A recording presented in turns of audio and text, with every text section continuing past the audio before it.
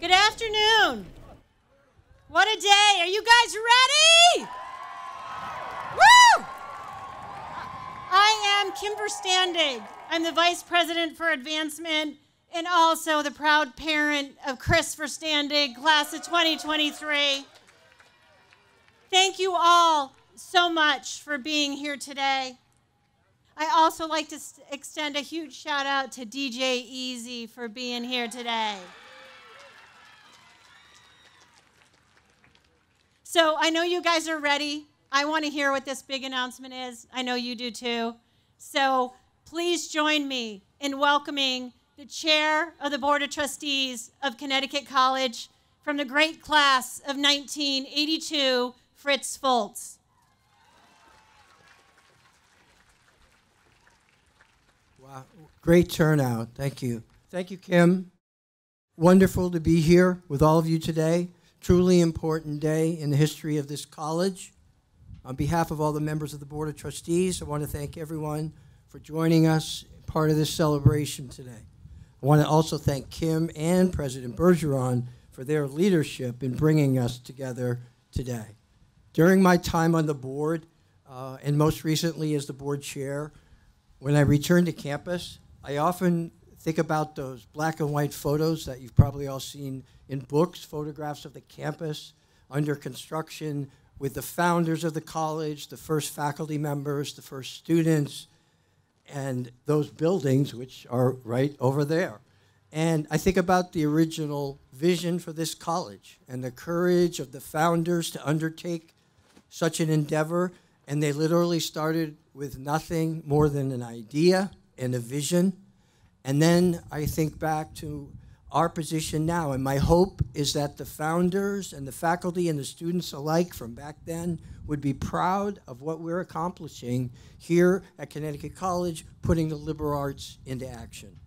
I also want to take a moment to acknowledge the land that we're standing on and the Native people who were here, this land's first inhabitants, and that includes the Mashantucket Pequots, the Eastern Pequots, and the Mohegans and other tribal nations indigenous to New London and the region. And we're grateful to still have them as our neighbors as we seek opportunities for greater connection and partnership. So the first 100 years of Connecticut College have been built on pivotal moments like we are going to experience here today. Moments that in hindsight are observed to be inflection points where the institution took another step forward in its continuing evolution. In 1919, Connecticut College launched its first class of women graduates into the world as the very first institution in this state of Connecticut dedicated to higher education of women. And then, 50 years later, in 1969, Connecticut College for Women voted to admit men, marking the beginning of a new era, and I am a fortunate beneficiary, having shown up here as a transfer student 10 years after this historic vote.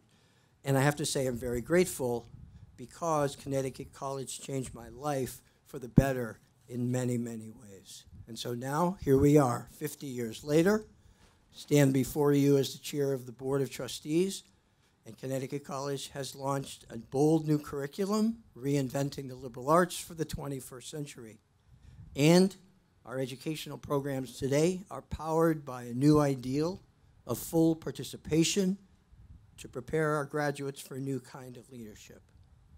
Today, we mark a moment that will make our college stronger today and for generations to come. We also celebrate the strength of our alumni, the impact of our faculty and staff, the inspiration of our students, and the enduring power of a Connecticut College education. And now it is my pleasure to introduce our president, Catherine Bergeron. Here we go. Yes. And to tell us more about why we are all here on this very special day. So thank you for coming out today. Great to see you all.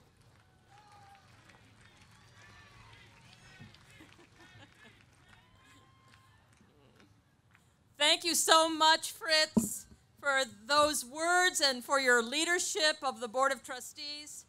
And I want to thank all of you for coming out this afternoon on this beautiful afternoon.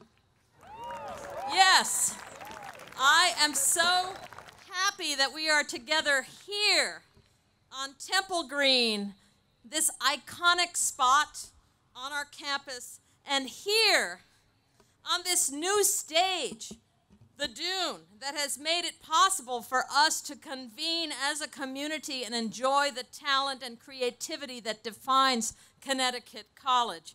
The events of the past few weeks, the TEDx conference, the spring dance recital, the cabaret, the a cappella challenge, Eclipse, mob rock shows, late night films. They've brought a measure of joy at the end of a long and challenging year. So for me, this spring, Temple Green and the Dune are associated with good things, with good news.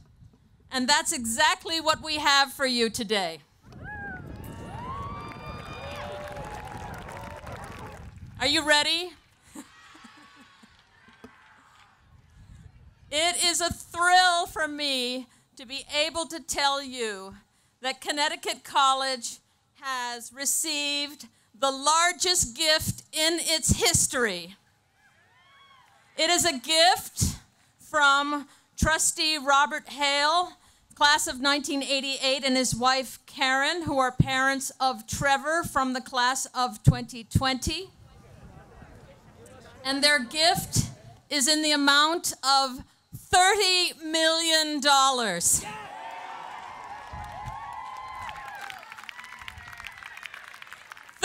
million. Now, combined with their previous gift of $20 million in 2015, which was at the time the largest gift in our history, their total giving to Con is now more than $50 million. Connecticut College. This is an extraordinary statement at the end of the pandemic about their belief in this college, their belief in you, their belief in us, and our ability to emerge from this pandemic stronger than we ever were before. This gift will make sure that that happens by investing in 3 important areas that were affected by the pandemic: our financial aid program,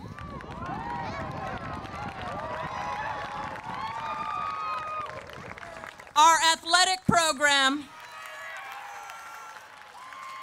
and the campus itself. So let me say a word about each. About the campus, our historic buildings that Fritz was just referring to.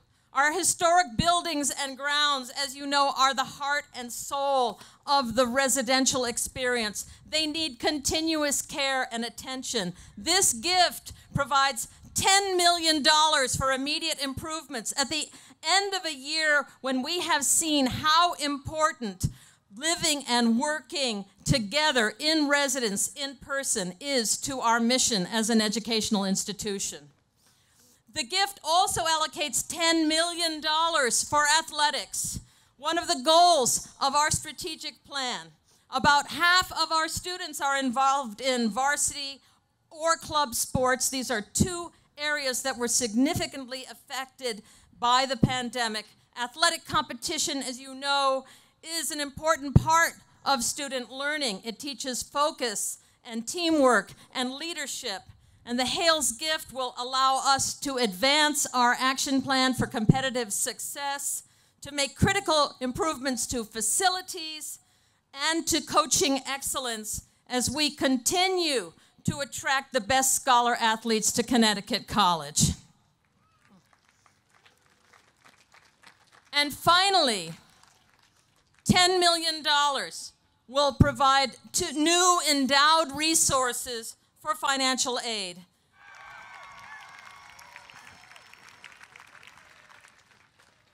This is an area that is very important to the Hales, and it is very important to us. Conn is one of a small number of colleges in this country that promises to meet 100% of a student's demonstrated financial need. This endowment doubles their commitment from their previous gift so that we can continue to bring the best and brightest students from around the country and around the world. This gift is for you. And let's not forget, right over here in Fanning Hall is the Hale Center for Career Development, which came from their first gift. So with their two gifts combined, they have now invested $5 million in career, $10 million in campus improvements, $15 million in athletics, and $20 million in financial aid.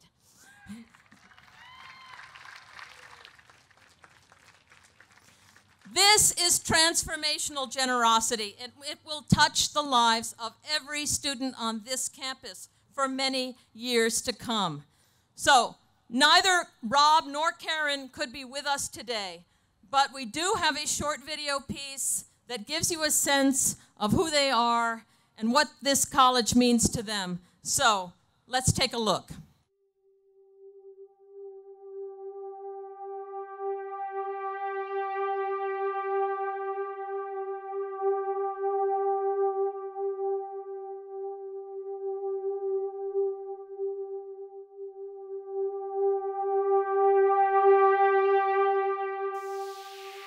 Being part of the Conn College family means family in the truest sense. It means caring for others, it means growing, it means developing confidence, it means supporting each other. Rob and I have lived the impact of this college. We want it to continue to change the lives of others. This is transformative generosity. And it comes at such an important time as we come through one of the most historic years we have ever experienced. To me, this gift is an action that speaks volumes about the importance of the transformative education we offer at Conn and the importance of our mission of putting the liberal arts into action.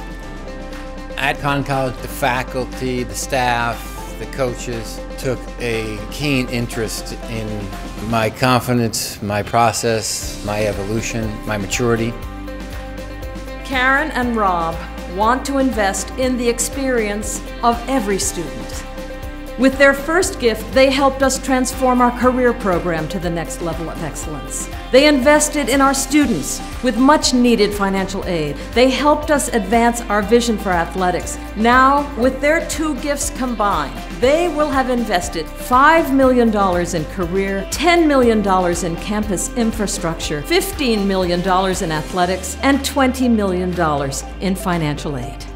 Thank you, Karen and Rob, for your gifts totaling $50 million and for everything you do for Connecticut College. Join us in impacting our school in a positive way that will last for generations.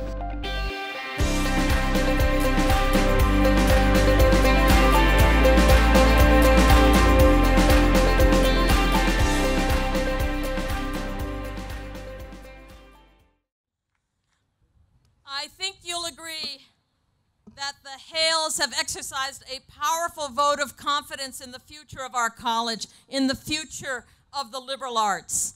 This is a gift that defies boundaries, and it also marks a critical moment in our history in a year that has truly shown who we are. A year when our creativity and our resiliency and our determination to lead have shown no limits. So before I close, I'd like to ask our former chair of the Board of Trustees and our brilliant ongoing chair of our campaign committee, Pamela Zilli from the class of 1975, to offer a few words. If I'd known I was going to follow an announcement of a $30 million gift, I might have asked to be put in a different order. My remarks are very brief and are really directed not just to you out there, the faculty and the staff and the students, but also to all of our alumni and our friends who I hope join the Hales in giving to this college. The Hales obviously have set a new standard of giving in terms of generosity and commitment and belief in this school, which is so important. I think for all donors and for all alumni, this gift is galvanizing and breathtaking. I don't think any of us would be here if we didn't believe that a liberal arts education, and most importantly, this liberal arts college, is so important in teaching its students to think independently, to follow your personal goals, to follow your personal beliefs, and your society's moral standards. For over 100 years, Connecticut has carried out its mission to instill in its students an intellectual inquiry and integrity. And it's done so with very little fanfare and even fewer resources. Now is the time for that to change, and this gift is the impetus for that. We will not, we cannot be constrained in our vision to defy boundaries and to strengthen the liberal arts in action by a lack of financial resources, by a lack of spirit, by a lack of conviction, by a lack of interest, by a lack of concern. Rob and Karen have reminded all of us, and I'm speaking broadly all of us, all of our alumni, in a powerful way, the part that we can play in supporting this college. Alumni and friends around the world have shared this vision of giving back. So far, in our emerging campaign, over 12,000 individuals have given to this campaign, some in very large amounts, some in very small amounts, but it all adds up to dollars to support this college. We and they give for a lot of reasons. We give to support the college's programs, its students, its faculty, its staff. We give to renovate these buildings. I lived in Branford in 1975, and it wasn't great then, so I can only imagine what it looks like today. And then I lived in Larrabee, and we won't even go there.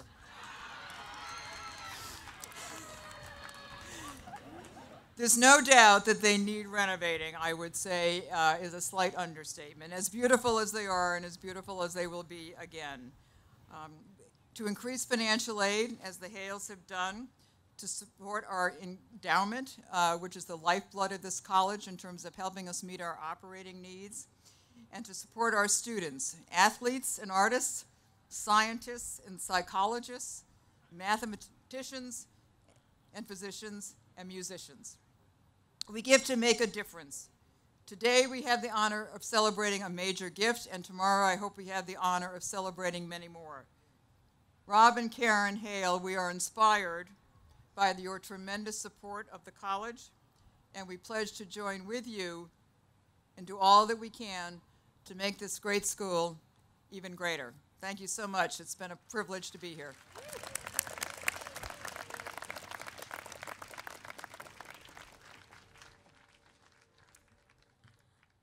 Thank you, Pam, for your incredible leadership over more than 20 years of this college, which has made a huge difference to all of us. And now there are just two final things I want to do to conclude. First, I have to express my heartfelt thanks to everyone who made this day possible. And I'm going to call out especially Kim Verstandig, our Vice President for Advancement, and Pamela Dumas-Surface, our Vice President for Communications, along with Ben Parent and Christelle LaChapelle in our Communications office, not to mention my awesome husband, Butch Rovan, who all generously shared their talents while showing their ability to keep a secret, which is a hard thing to do.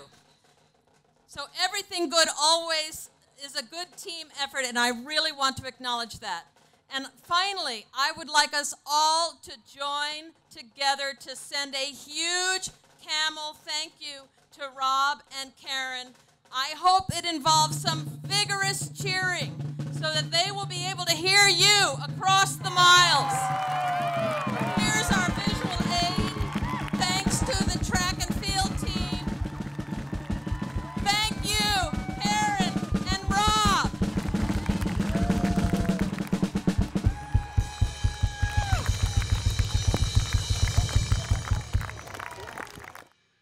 I think that the track team is going to waddle over into the crowd so we can get some pictures of you and the banner And now I hope you will all stay a while. The food trucks are open. Have some treats and enjoy some music from our very own Pros and Cons and the Carly Family Band. Thank you, everyone.